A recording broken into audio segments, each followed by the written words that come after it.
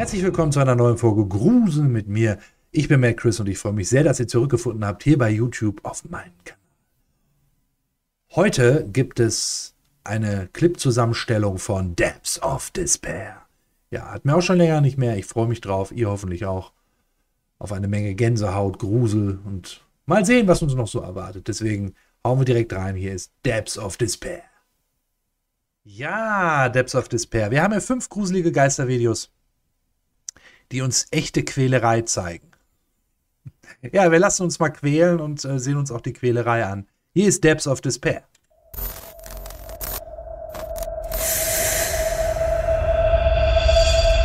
Top 5 scary ghost videos caught on camera. Yeah.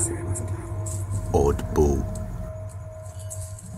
The man who uploaded this footage says that he sometimes comes home only to discover that objects have been moved around in his living room, and some even fallen off the walls and shelves. Okay, schon mal eine andere. Da hat er eine coole Michael Myers Maske. Die sieht aber gut aus, ne? Ist nicht nur so ein billiges Ding, glaube ich nicht. Naturally, since he lives alone with his dog, he suspects that the dog may be to blame for the chaos. So one day, he sets up a security camera to watch the living room whenever he's away. And on one night, when he returns home to the same mess, he checks the security footage, which left his jaw dropping. Oh, das Radio ist angegangen. Der Hund denkt sich auch, jetzt ist schon keiner zu Hause, es ist ruhig und jetzt geht dieses verdammte Radio einfach an und sucht sich einen Sender. Mist. So, jetzt kommt der Ball. Oh. Ja, Doggy.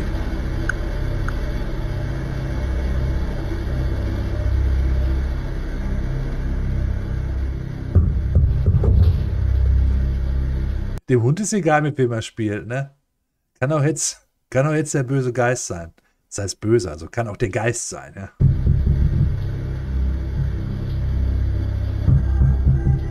As you can see, something unseen appears to be moving the ball around, and in the upcoming Er nutzt einfach seine Chance. Ach, der Ball rollt. Oh ja, komm, jetzt aber ran. days, things would get even more bizarre, Geil. as he would capture more objects moving by themselves. And after hearing some creepy sounds coming from above, he decides to set up a camera Coming from above. Oh, vom Dachboden, immer gut. inside his attic, which captures these sounds. Ja, komm.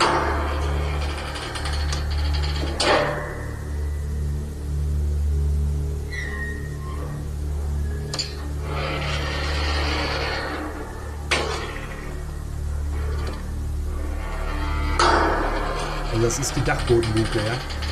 Also die Luke zum Dachboden, die Federn, okay.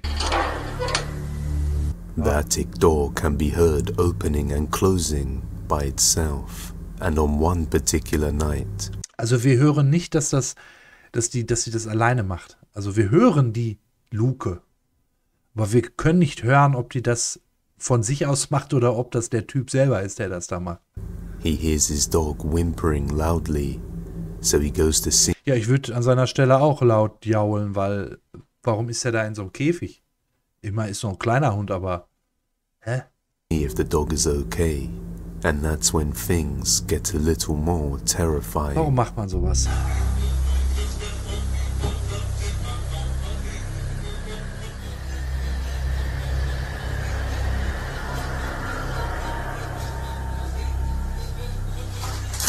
Ups. Na, er holt den Hund zumindest raus, ne?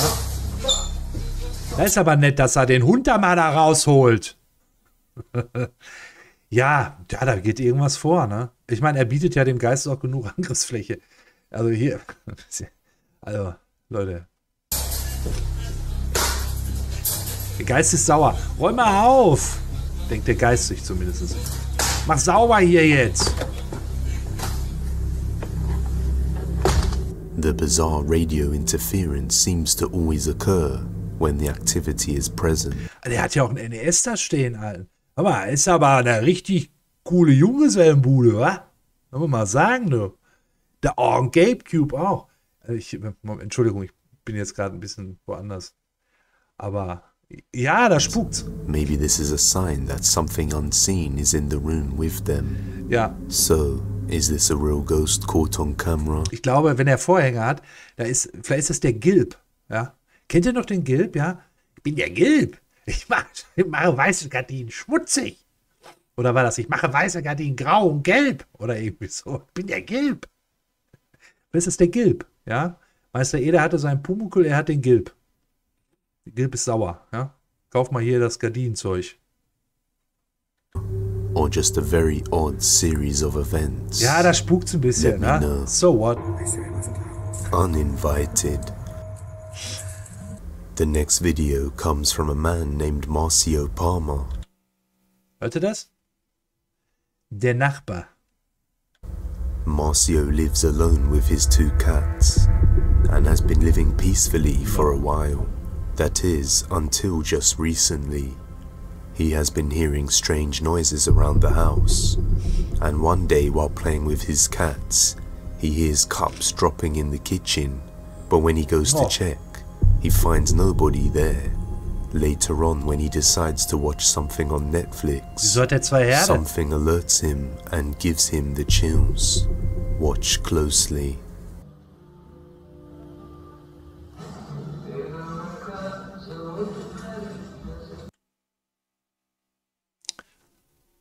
Der bohrt. Ja, ich habe ja auch ungewöhnliche Geräusche. Oh, hallo.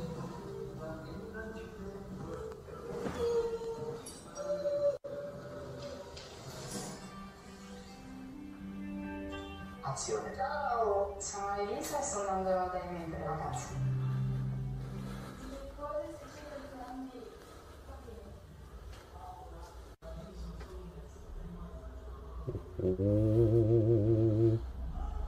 Oh, der Schlüssel wackelt doch.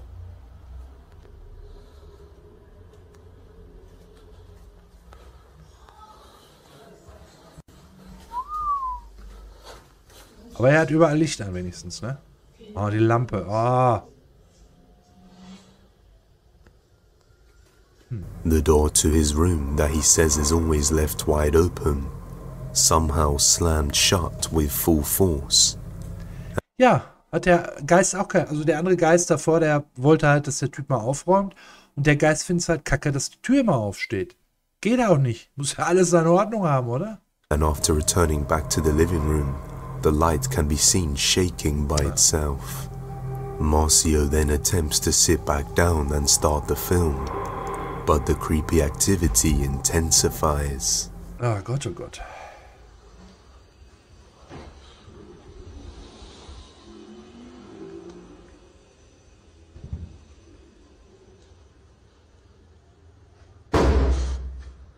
Oh, oh, oh.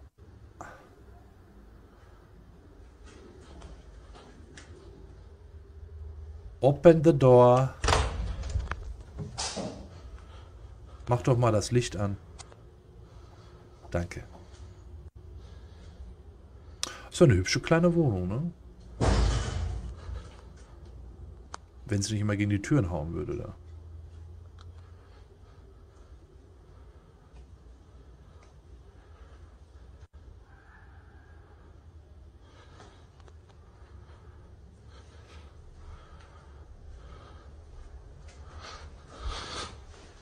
And just moments after, this happens.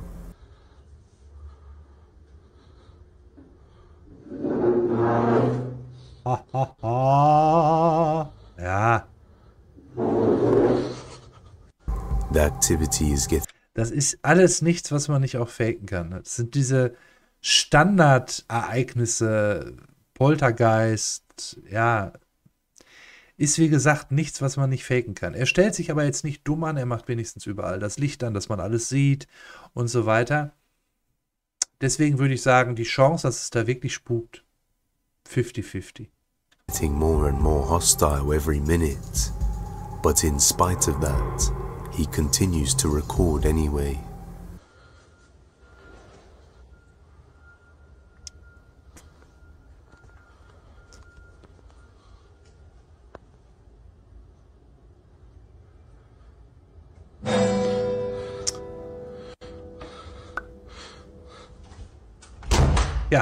Also auch Geister brauchen ihre Privatsphäre. Der will jetzt mal in Ruhe ein bisschen Gitarre spielen und dann...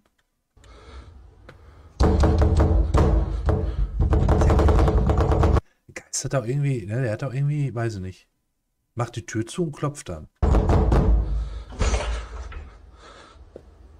Geh doch mal in den Raum rein. Geh mal rein. Und schwenk... Okay.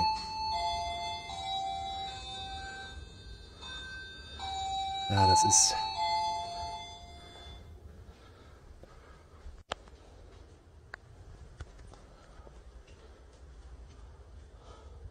Das dauert mir alles viel zu lange. Der macht das viel zu behäbig. Das haben... Egal was, alles hat 100 Jahre Zeit zu verschwinden.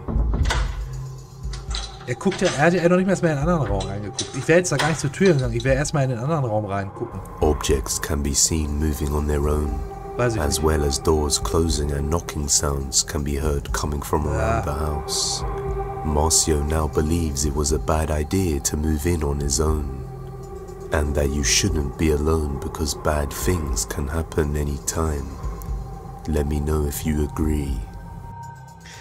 Mir kam es jetzt ein bisschen seltsam vor, dass er erst zur Türklingel gegangen ist, also erst zur Haustür, als es geklingelt hat, zur Wohnungstür. Warum hat er nicht, das hätte ich in diesem Moment erstmal vollkommen ignoriert und wäre erstmal in den anderen Raum rein. Weil es ist ja erstmal wichtiger zu gucken, ob nicht jemand in meiner Wohnung ist und in dem Raum sich versteckt, als wer vor der Haustür steht. Das kann auch der Amazon-Bote sein. Weiß ich nicht. If you have any video recommendations, you can send them over at depthsofdespair01@gmail.com. Talking to the devil. Hey. This next video was uploaded just recently by Luis Alvarez, but was mysteriously removed shortly after because the guy in the video was too tormented by the event and convinced it was the devil come to take. Ist das vielleicht... Bevor wir das jetzt ansehen, spekuliere ich einfach mal, dass der Mann gleich mit jemandem redet, der gar nicht da ist. Zumindest nicht auf dem Videomaterial. His soul. But who knows? In the video, the man can be seen working as a security guard doing the night shift inside a private company building over in Colombia. And while doing his rounds, patrolling the building at night, it seems as though he begins to converse with someone. Ja. And things soon take a turn for the creepy.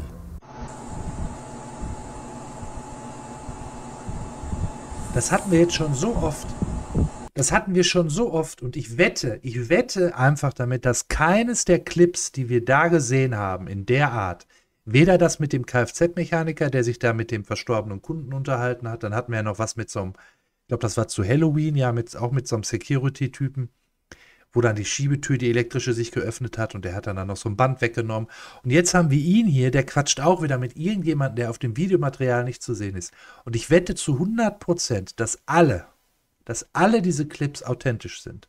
Ich glaube nicht, dass auch nur einer davon gefaked ist. Das kann ich mir beim besten Willen nicht vorstellen. Wir hatten auch noch eins mit in so einer Fabrik, ne, wo so ein Typ so einen anderen da auf so einem Stuhl da und so. Und da war eigentlich auch gar kein anderer.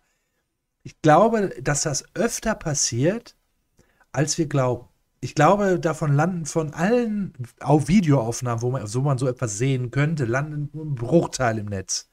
Weil man sich ja auch die Aufnahmen nicht alle anguckt, durchguckt, wenn nichts passiert. Das ist immer nur eine Zufallsentdeckung, würde ich mal behaupten. Deswegen ist das, glaube ich, gar nicht so ungewöhnlich. Ich glaube, dass manche Wesen oder auch Geister vom Verstorbenen tatsächlich auch die Orte besuchen, an denen sie erst einmal viel Zeit verbracht haben oder auch irgendwelche Dinge erlebt haben. Sei es jetzt glückliche Zeiten, sei es jetzt was Negatives, das spielt keine Rolle. Und ich glaube einfach, dass das solche Wesen sind. Und dass die Menschen, die jetzt, wie er zum Beispiel, mit diesen Wesen interagieren, die nehmen das überhaupt nicht so wahr. So, und dann sind die Wesen auch weg. Die wissen gar nicht, dass das etwas Paranormales war, mit dem sie da gerade in Verbindung getreten sind. Ich glaube, das passiert viel, viel öfter, als wir alle glauben. Und das passiert auch da.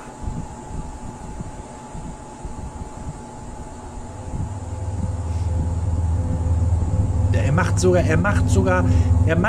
diesem Wesen die Tür auf.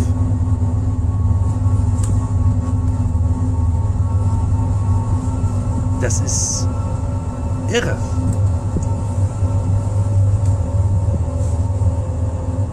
Er redet ja auch, glaube ich, sogar noch, ne? Ja klar, er redet noch mit irgendjemandem. Er steht mit jemandem am Fahrstuhl und quatscht.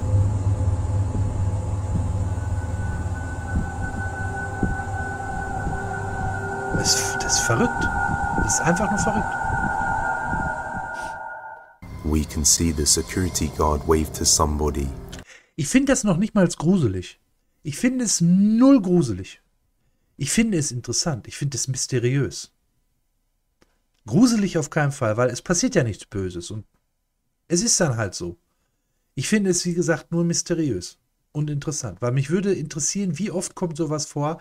Wie fühlt sich so etwas an? Was hat dieser Mann in diesem Moment gedacht? Hat er sich das irgendwie denken können? Hat er da einfach eine normale Person wahrgenommen? Ist es möglich, solche Halluzinationen zu haben, dass so etwas so real sein kann? Weiß ich nicht. And begin conversing with them. You would think that somebody was bound to emerge from the darkness, so he can see who he is talking to, but nobody ever does. It seems that he is talking to no one. Das ist irre. Er quatscht immer noch damit. Ganz normal.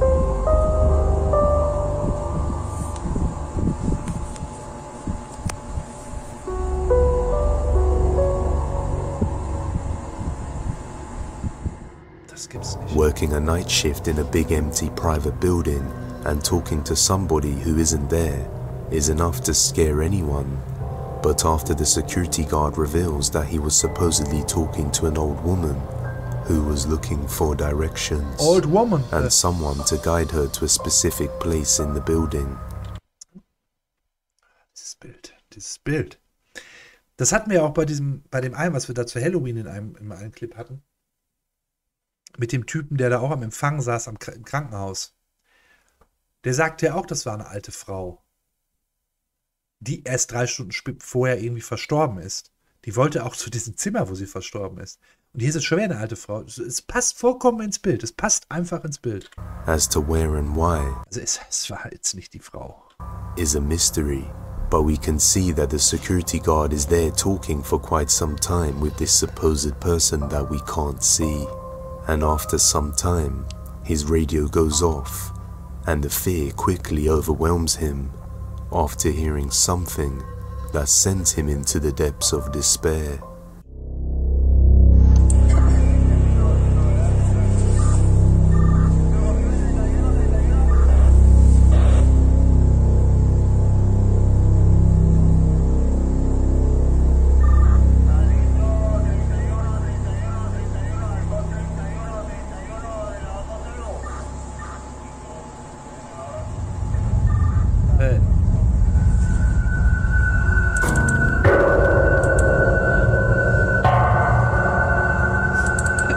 Man muss sich das mal vorstellen, man lässt da so eine nette alte Dame rein, man quatscht mit der, hahaha, die braucht irgendwas, weiß ich, die will irgendwie wissen, wo sie hin muss und so. Und dann geht das Funkgerät und dann dein Kollege so, sag mal, mit wem quatschst du eigentlich da? Da ist gar kein anderer.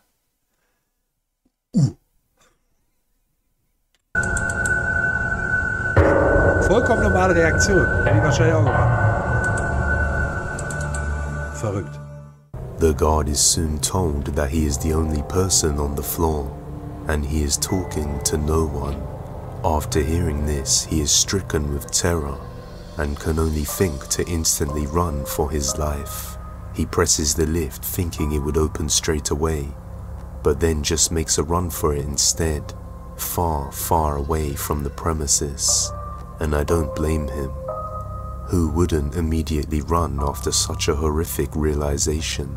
His other co-workers are convinced that this was definitely paranormal, and some people even think it was the devil appearing in the... Warum soll das denn der Teufel gewesen sein? Manche Leute, die kommen auch auf Sachen. Ne? Ich finde sowieso immer, das habe ich ja schon so oft gesagt, ich finde es einfach unfassbar, auch unverschämt gegenüber diesem Wesen, immer zu denken, dass die böse wären. Warum? Warum? Verstehe ich nicht. The form of an old vulnerable woman in need of help, perhaps attempting to lure this man to a dark area off camera for something very sinister, but without any more information, this may just remain a mystery. The Observer. Oh. The next video comes from the Reddit user Get the Bass, who was recording a video one day of some new fish he got for his Instagram profile. Ihr kennt das auch. And he was home alone at the time, but while observing the fish, he captured something utterly terrifying. Alright guys, got some new fish. Man sieht das schon Pretty big tank as well. There's currently 2 black ones, 2 gold ones. I've called them Goldie. Goldie number 2. The black one, and if you guys have any suggestions for names that... What the f... Da sind 2 Finger.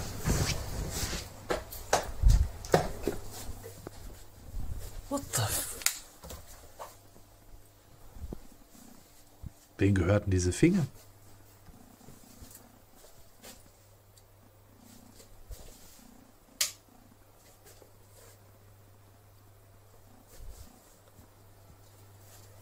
While introducing the new fish, a ghostly hand can be seen on the fish tank, but quickly retracts and vanishes as he notices it, and as soon as he turns the corner, there's nothing there.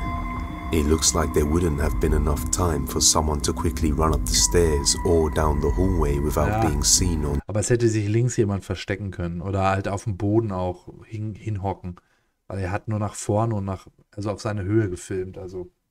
Camera. And viewers pointed out that it looks like a vague shadow runs past the front door that doesn't appear to be his. After this incident, he started hearing reoccurring banging sounds inside his house and decided to record when he was home alone to see what might happen. And that's when he has a spine-chilling experience. Ja, zeig mal. Alright guys, so I just thought I'd... Also das mit dem Aquarium, das kannte ich, das kanntet ihr auch, das hatten wir schon mal in einer Zusammenstellung. Das, was jetzt kommt, nicht. Record a video. I'm home alone. I've been hearing like occasional like banging noises every few days. It's quite late at night. It's like about 1 a.m. now. I heard a couple of sort of banging. Sometimes it sounds like footsteps, like in the last 10 minutes. Sorry, my camera, by the way, keeps defocusing. I'm not sure why, but yeah, I just thought I'd record to just try and like catch any. Fucking hell, man! Just as he gets to the stairs, a sudden bang can be heard, following up with something charging down the stairs straight at him. So, is this the same entity as before? And is this a real ghost caught on camera? Or just a simple ruse? You judge. Ich glaube, dass der wollte uns veräppeln. Another video coming from the TikTok user Tim Saver shows something similar. Tim is a security guard who works the night shift in some kind of strange private excavation site. He says strange things always happen at the place, and he is the only guard left who is willing to work the night shift. So he begins to document his nightly rounds in the facility. Also er ist der letzte Nachtwächter, der überhaupt noch arbeiten will, ja. Capturing strange and unexplainable events with each day. And on one particular night, when he is walking through the place, something truly horrifying happens.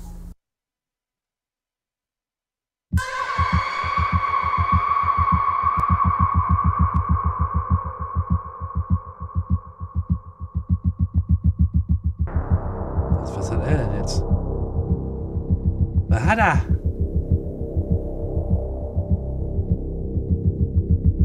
Was ist los? Ist er gefallen oder was?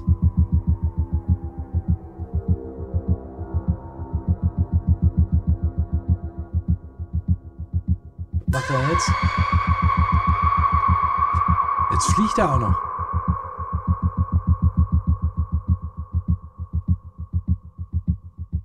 Diese Musik ist viel schlimmer als alles andere. Unfortunately, I had to mute the audio due to copyright reasons.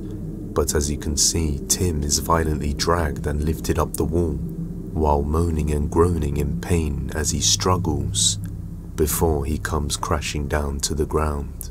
A strange shadow of a face also manifests on the wall briefly before disappearing, and after investigating the place more, he noticed some kind of strange...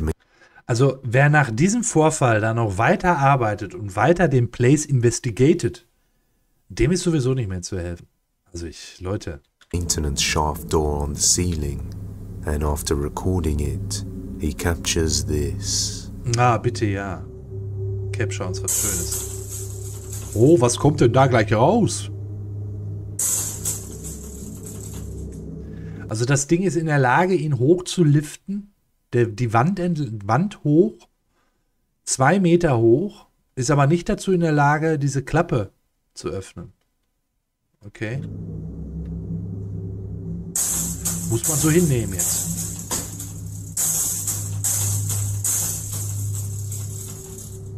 After recording the area for a while, he notices the door starts moving by itself. And on night 11 of his traumatizing experience, he does the unthinkable and musters the courage to go Er macht das Undenkbare. Er guckt hinein. inside and explore. What he captures would send most people running straight away. Ja, schön. Jetzt hat er mich schon hier... Jetzt bin ich schon wieder so weit weg zu gucken. Oh, bitte.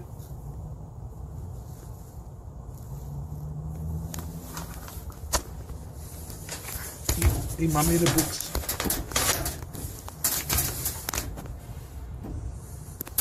Aber ich kann nicht. Will nicht und ich kann nicht. Ah! Eine Hand. Puh, Hand ist weg. Natürlich die obligatorische Büste eines Pharaonen. Ach, das ist doch alles. Das ist doch alles gefaked.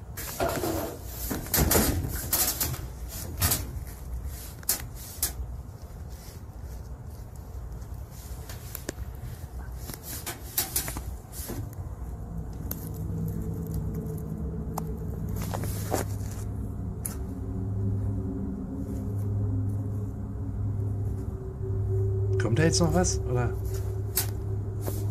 muss ich mir jetzt noch in die Hose machen oder nicht?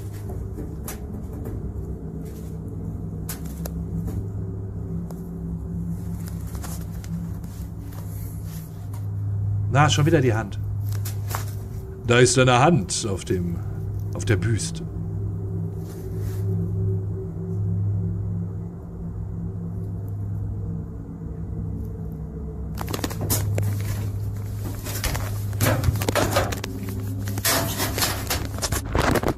Just like the guy with the fish tank, a creepy hand can be seen holding on to some kind of strange statue. Ja, ja. And it seems Der kann aber auch dahinter sein. Also, meine Freunde, lasst uns so nicht verarschen, oder? that Tim only noticed it once it moved away. He now believes that he needs to recover that statue, so he will be heading back in to do so on another night. I suggest you check out his page, Tim Saver. Nee, werde ich mir nicht angucken, weil das ist Fake. Fake. Fake as f. Ja. As this is still ongoing. Aber ich muss dazu sagen, unterhaltsam ist es. So. Für mich jetzt nicht, aber vielleicht für andere. Shadow Invader.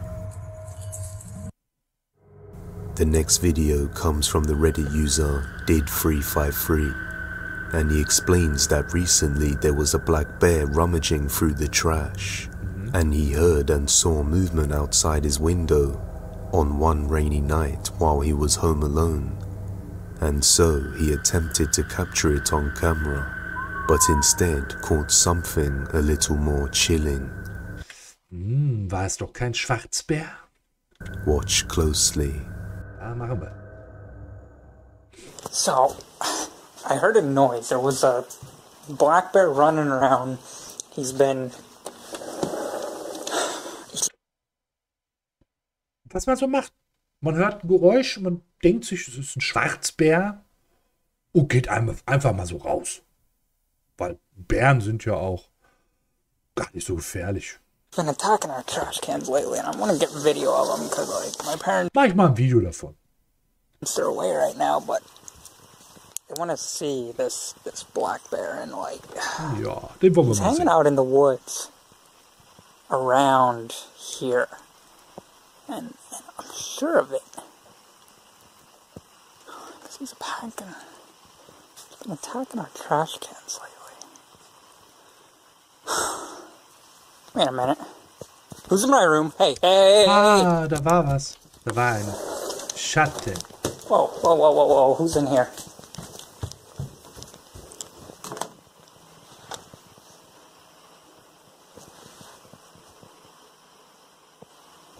Okay, alright. Yeah, no. I'm getting out of here. After surveying the outside area, he sees no sign of movement. However, when he pans the camera back to his house, a black figure can be seen inside his room through the window, just standing there. He rushes straight back inside, only to find nothing there. So just what did he capture? Is this a real shadow figure? Vielleicht, aber vielleicht war auch nur einfach noch jemand anders in seiner Bude. Sowieso ein bisschen seltsam. Er wohnt da, er kennt ja die Gegend, er weiß Bescheid und denkt, er wäre ein Schwarzbär und geht dann einfach raus, um ihn anzusehen. Obwohl jeder weiß, wie gefährlich Bären sind. Ohne dass ich jetzt selber in einem Gebiet wohne, wo es Bären gibt. Ich weiß es, ich würde es nicht tun. Caught on camera, or something else entirely. As always, the final judgment Schwierig, entweder ist es verarscht oder es war halt irgendwas anderes in dem Raum, aber is yours to make.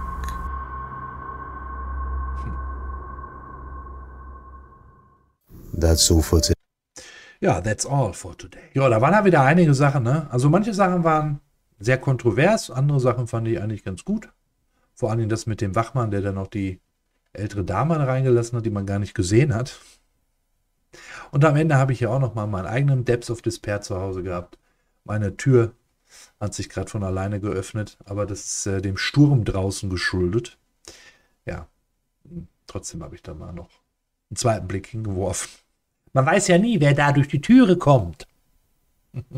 Ja, also unten in der Beschreibung findet ihr den Link zu dem Video von Depths of Despair. Lasst einen Daumen nach oben da. Der Kanal ist auch wie immer verlinkt. Und ich würde mich auch über ein Abo von euch freuen, einen Daumen hoch für dieses Video, einen netten Kommentar und aktiviert die Glocke, damit ihr immer wisst, wenn es was Neues gibt.